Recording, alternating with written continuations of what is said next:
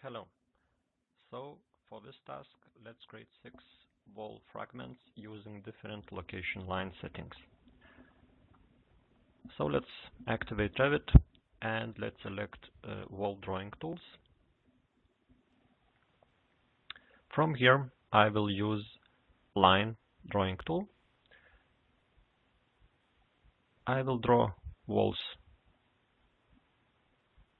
from level 0 to level 1.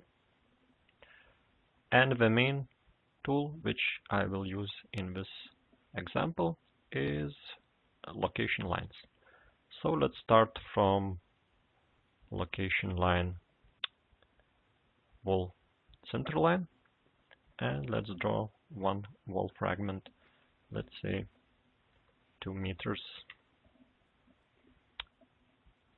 Let's draw another chord center line. Let's do it on our grid line.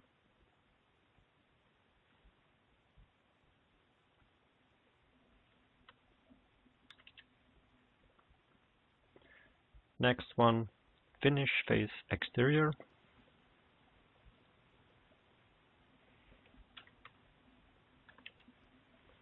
Next one, finish face interior.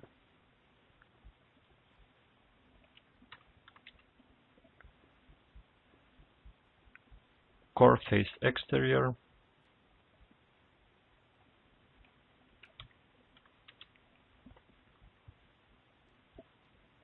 And the last one, core face interior.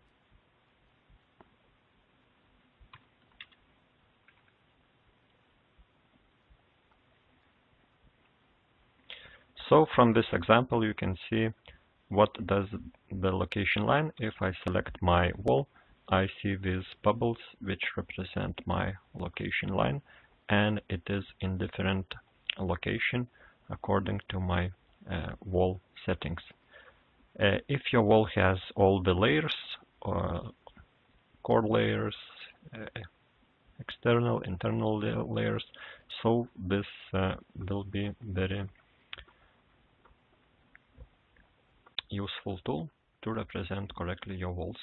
And if I change my walls depending from this location line, let's say I have this wall type, the wall goes from location line to outside position.